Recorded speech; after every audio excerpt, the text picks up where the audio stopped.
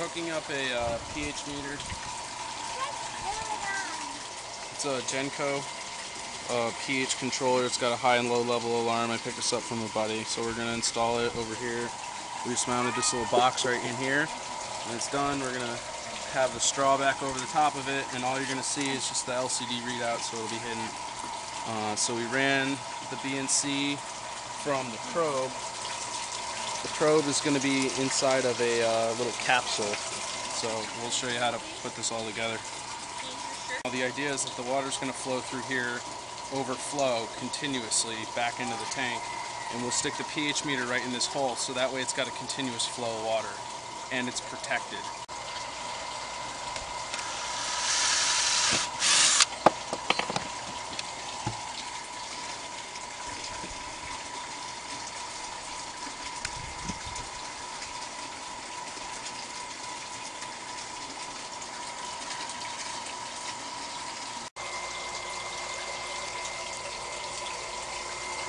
So that's your flow, and that'll just be continuous, right?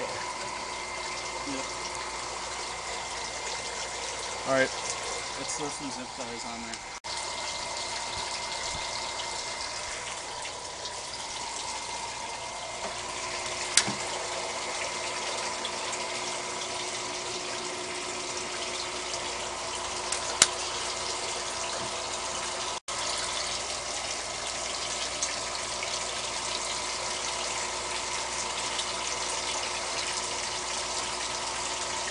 Is it wanting to bob out?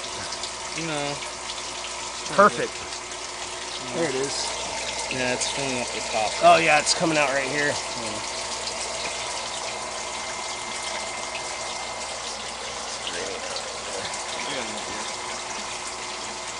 So we want to prevent the water from coming out.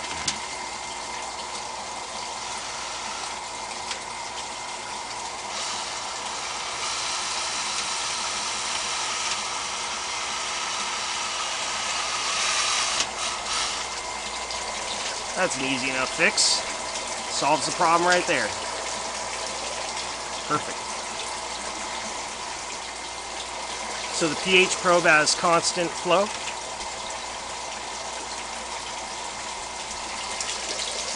It's even helping aerate it. Excellent. Now we just have to hook up the electrical and calibrate it. So the pH probe hooks in there, right? Yep. And then that's the electrical? Yep. 110? Yeah. And it has to be on a surge protector? Yes. Okay. All right. You don't want just power going to it because it's a sensitive piece of equipment, analytical equipment. Right now I'm cutting the grass around the pH meter, but I shouldn't be using these.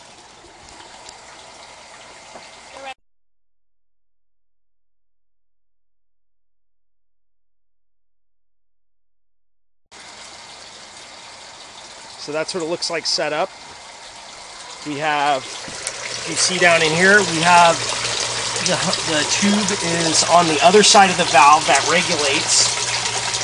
And it's coming out, it's flowing over here, it's going up into the pH probe, and then we don't want water escaping, so it's feeding back into here, which gives a duality, a positive duality. It's helping to aerate, just like all the other aerators are. And there's your pH meter. It needs to be calibrated. As you can see, it's a 771.